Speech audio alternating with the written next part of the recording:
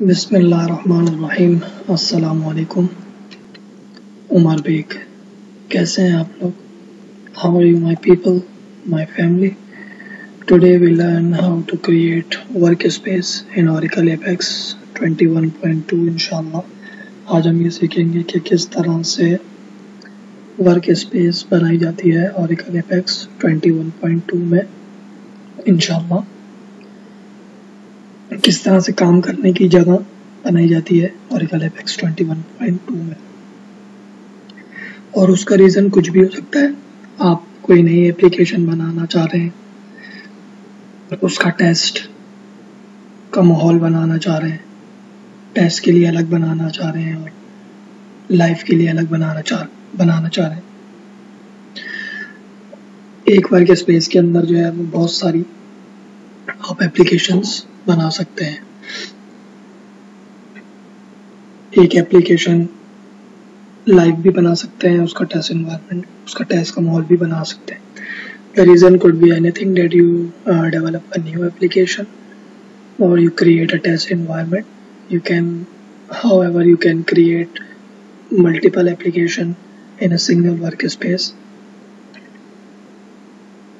You can create a test environment of an application and you can create a live environment as well, and you can create more application as well. Now sign in with internal workspace.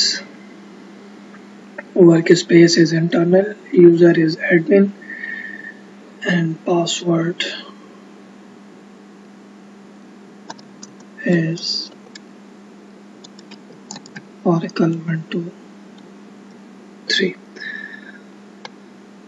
अब हम sign in करेंगे internal की workspace से। Workspace का नाम जो है वो इंटरनल रहेगा।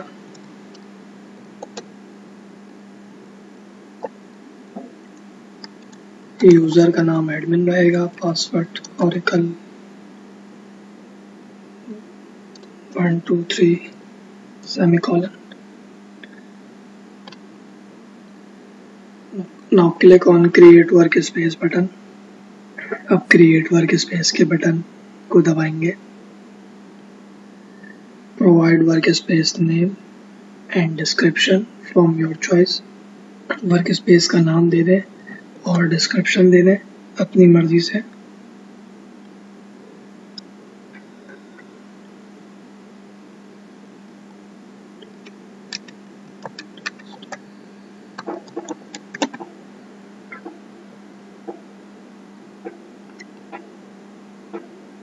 Now click on Next button. Next का बटन दबाएं।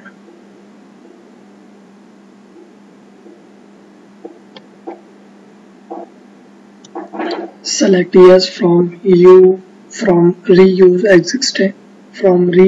Existing Schema drop down।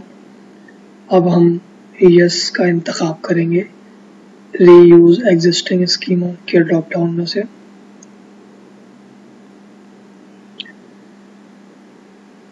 Provide schema from Schema Name drop down and then hit Next button. अब हम स्कीमा का नाम बताएंगे स्कीमा के ड्रॉप डाउन में से।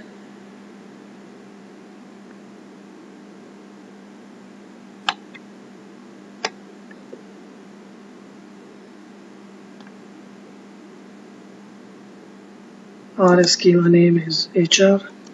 हमारा स्कीमा नेम जो है वो HR है।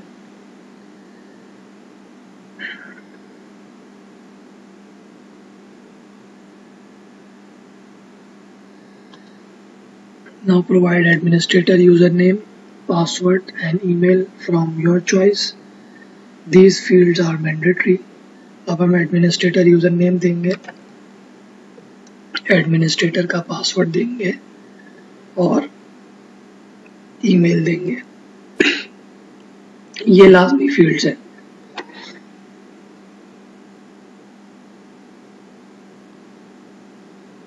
And if you want to provide a first name, last name, you can।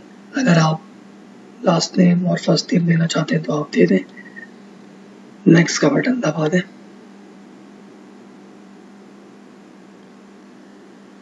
Hit on Create Workspace button. अब Create Workspace के बटन को दबाएंगे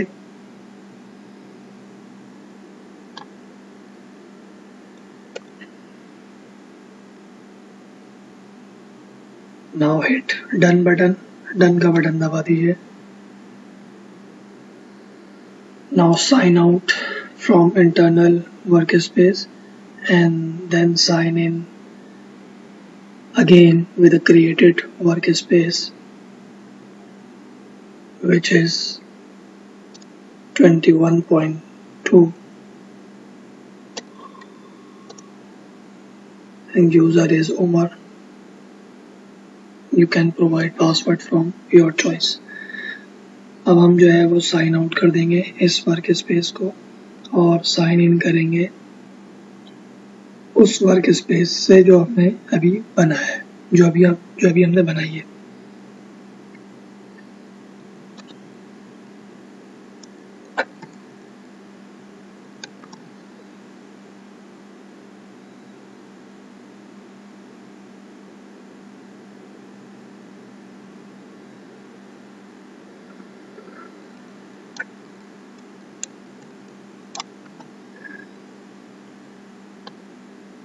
Now change password। अब हम पासवर्ड चेंज करेंगे।